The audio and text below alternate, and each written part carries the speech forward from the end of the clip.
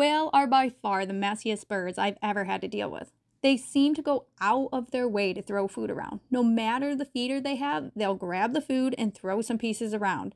If they have open feeders, they will crawl right in and do this little dance and kick food out with their feet. Luckily, I found a way to keep their waste to a minimum. The way to do this is by fermenting, or at least soaking their food. I then put the feed in a chick feeder. The combination of the two makes so there's no waste at all. It's so much money saved. For my breeding pens, I cut a hole in the hardware cloth and hang these little white feeders. They allowed the birds more space to move around in their pens. I also use rabbit waters to keep them from getting junk in their water and to keep them from spilling and soaking their bedding. Having their food and water on the outside of their enclosure also makes it much easier to take care of the birds. I don't have to go in and therefore reduce the chance of one of the sneaky little buggers from getting out.